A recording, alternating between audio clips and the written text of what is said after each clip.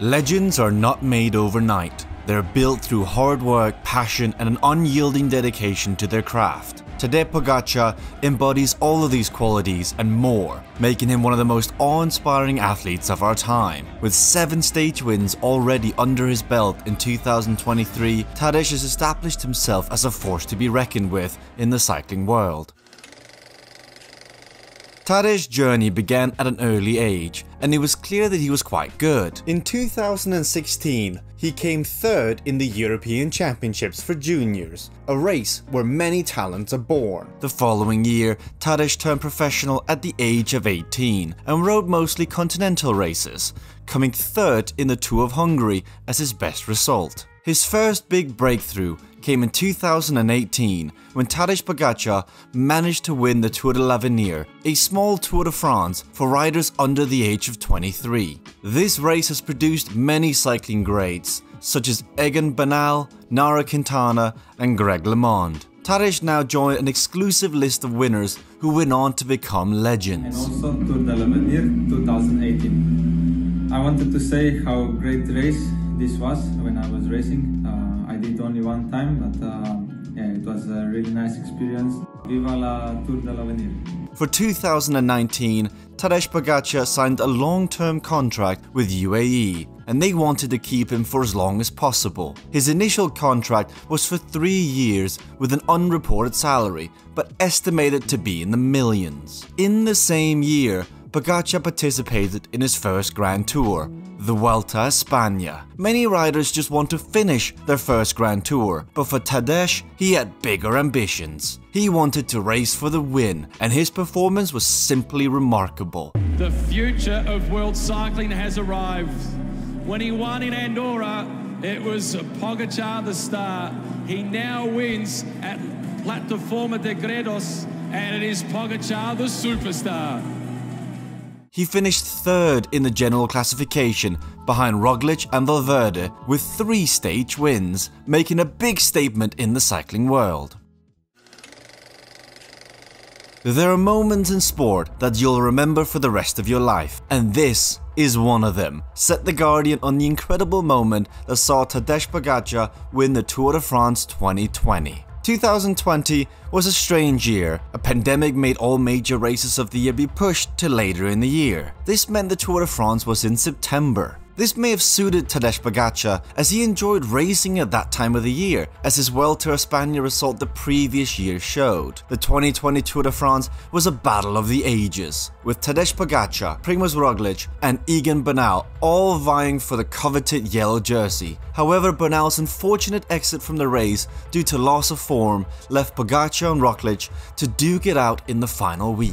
While Pogačar looked strong throughout the race, he faced an uphill battle going into the last time trial, with Roglic holding a commanding lead of 57 seconds in the general classification. Many believe that Roglic had the win in the bag, but Pogačar had other plans. With unwavering focus and determination, he pushed himself to the limit and began placing first in the time checks, raising hopes amongst fans that he could overtake Roglic. Pogačar rode up the final hill faster than anyone thought possible. 24 seconds is what Primoz Roglic has in his hand right now.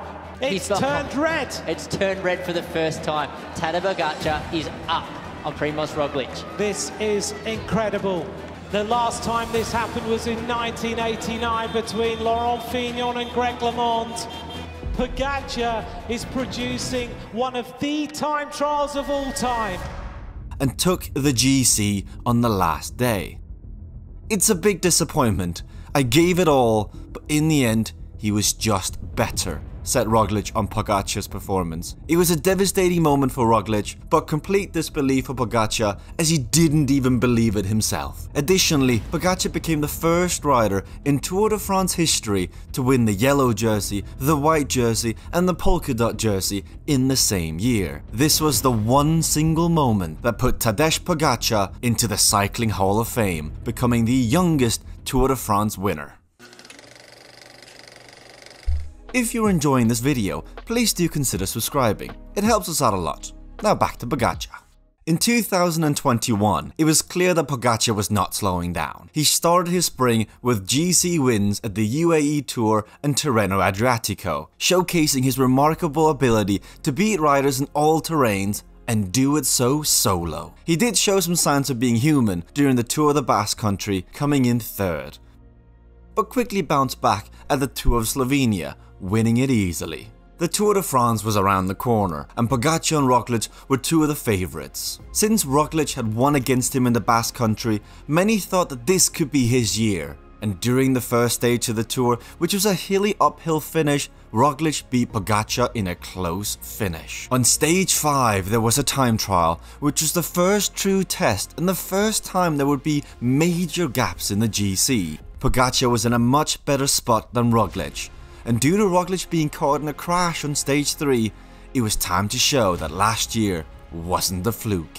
Roglic was a bit off the time of the leading rider Stefan Kung, while Pogačar started to demolish his time. It was incredible disappointment for Kung, as he for sure thought he would win. It was another show of Pogačar's insane talent, being able to win a flat time trial, something that not a lot of riders have the ability to do, especially not at the age of 22.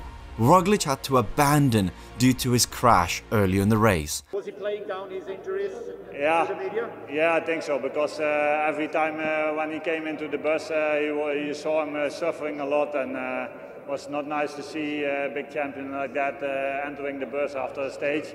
And also yesterday in the start, you saw Primoz was dropped in the group. And I thought he was maybe taking it a bit easy, but he told me afterwards that he was really dropped and not feeling great, and all day suffering a lot. And now, it was an easy win in the making for Pogačar. He won 2 more stages, both in the Pyrenees, and won the Tour with over 5 minutes to domestique but turned into leader Jonas Vingegaard. Tadej Pogačar, the tornado from Slovenia, sets himself up for double stage wins, back-to-back wins in the Tour de France. He's conquered the mountains, he's conquered the Tour de France. Here he goes, Tadej Pogačar, they're sprinting back at him. Has he got enough time? Vingegaard is there, Tornado Tadej wins at Luzardiden. In addition to winning the Tour de France for the second consecutive year, Pogačar was also awarded Slovenian Sportsman of the Year for the second time in a row, and he finished off his incredible season with a monument win, winning Il Lombardia. In 2022, Tadej Pogačar had a strong start to the season, winning the UAE Tour, Tirreno Adriatico and the Tour of Slovenia. He also performed well in the early stages of the Tour de France, winning stages 6 and 7 and donning the yellow jersey. However, on stage 11, Pogačar struggled and was dropped by the leaders, allowing Jonas Vingegaard to secure the win on the day and take the yellow jersey. This marked one of the first times that Pogačar showed signs of weakness in the Tour de France. Pogačar was now in third place, over 2 minutes behind, which is a significant deficit considering his dominant performances in the previous year's tour. The next day was up Alpe d'Huez. Pogačar was unable to drop Vingegaard despite his best efforts. He says, I want some revenge, and now he's going to try and get it. Immediate reaction of the yellow jersey, Vingegaard, another big attack. The white jersey of Pogačar is trying to take back some time. Vingegaard goes round that corner and matches him. Gets right back on the wheel. Pogačar is trying everything he can to get some seconds back, but Vingegaard is still there.